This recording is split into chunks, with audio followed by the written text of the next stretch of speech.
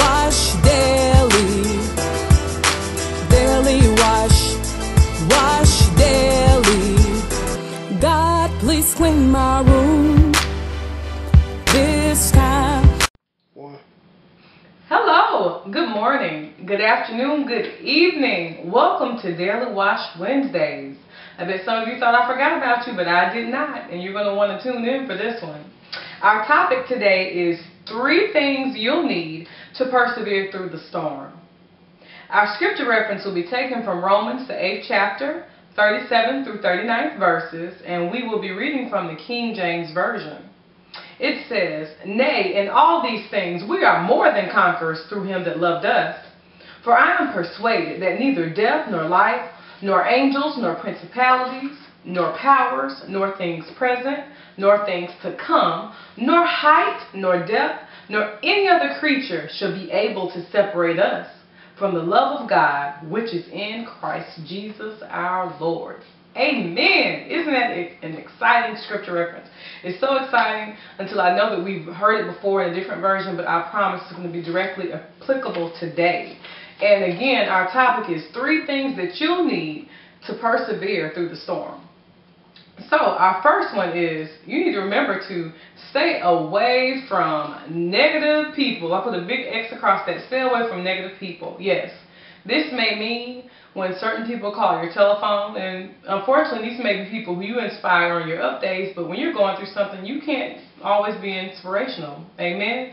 So you're not going to want to answer your phone during these tough days when you're going through the storm.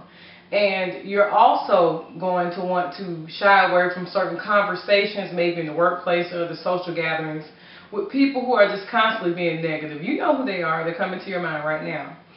The second thing that you're going to want to do is rebuke all negative thoughts and replace them with positive ones.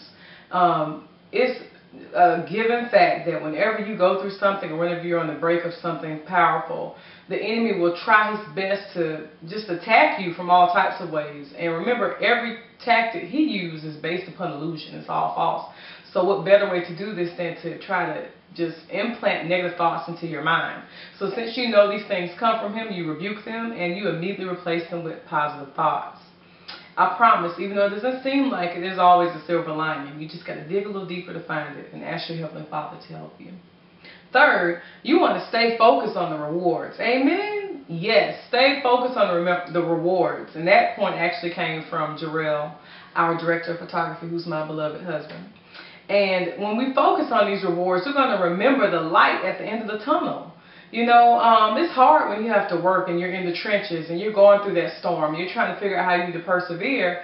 What better way than to keep your goal in mind? And something that we love to utilize in our home are vision boards. And not only because of the spiritual laws that they fulfill, but even beyond that, just the fact that we can look at them and see them, it reminds us what we're working on.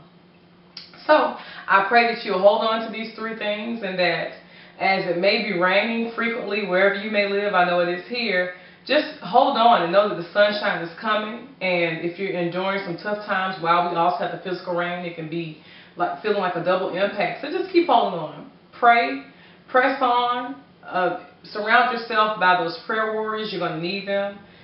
Eliminate negative thoughts. Stay away from negative people. Stay prayed up. Read your scriptures. Laugh sometimes. Listen to some comedy. You get my gist. So let's go to our Heavenly Father in prayer. Dear Lord Heavenly Father, thank you so much for the Daily Wash. Thank you for this word. Thank you for teaching us how to persevere. Thank you for teaching us the key elements that are necessary to endure such trials, Father God. Lord, we love you so much for trusting us so much that you know that we can pass these tests. For you said in your word that you would never put more on us than we can bear. So it means that you think highly of us merely because we're going through these trials, Father God. Lord, I ask that you would bless all of my brethren out there who may be watching this video. There's someone who may be hurting right now. They're in pain and they do not understand your ways, but we know that your ways are higher than ours and your thoughts are higher than ours, so you know what's best for us. So I pray that you give them all the strength that they need to endure and continue on in this race.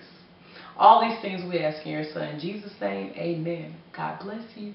Go in peace. Daily wash, wash daily. Daily wash, wash daily. please clean my room.